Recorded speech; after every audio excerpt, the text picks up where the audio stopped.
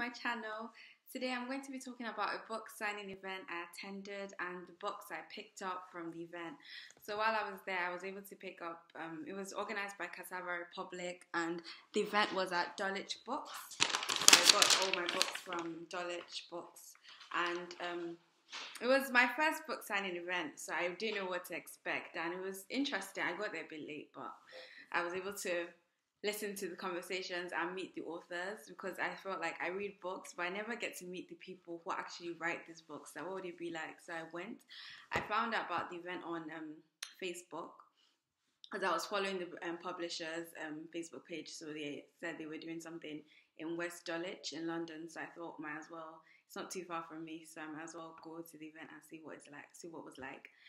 And there were some interesting conversations from the authors, and I remember one of the, because they're all, three of them were Nigerian, I would say Nigerian African writers. And there were conversations about whether there's a decline in the reading culture in Nigeria, whether people were reading less or not. And some people said, because people feel like maybe people are not reading books anymore. But from what the authors were saying, people are reading. People are reading Bella Niger, Linda Ikeji's blog. I don't know what else are we reading. We're reading different blogs and books as well, and religious books. People read that as well. Educational books. Well, we read different things. It's just that maybe people may not be reading fiction as much. And it's just, and it was like, so okay, if people are not reading fiction, how do we take it to them? And yeah, so that was one side of things. So maybe there isn't really a decline in reading culture of Nigerians, and people are reading. But it depends. And another thing was maybe authors are under pressure to meet like Chimamanda Adichie's, will I say, follow her footsteps, or like, you know, like is there maybe a comparison between them and Chimamanda?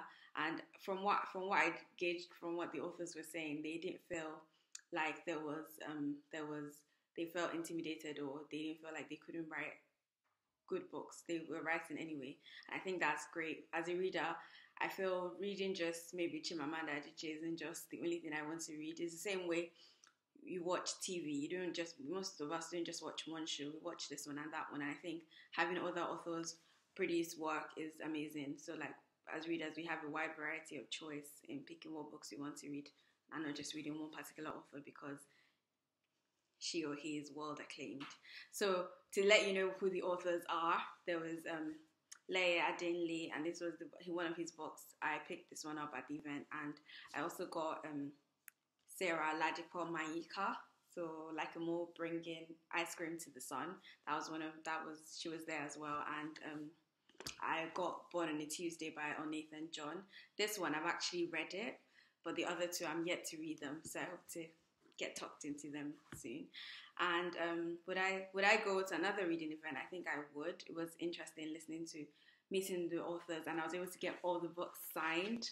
I went with the intention of not buying anything, and I came out with 3 books, and I'm supposed to be the girl managing my money.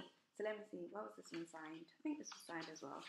Yeah, it was signed, and the other one was signed as well, so with my name on it. And you know, the woman that I am, I was like, what if I want to resell these books? What will I do with all of them signed? But I don't think I'll be reselling them, so I don't need to worry about that. And thank you for watching, and let me know if you've attended any book signing events and what your thoughts were, and if there are any books that you've enjoyed, you can suggest them at the bottom so I can have a look at them and maybe read them as well. Thanks for watching.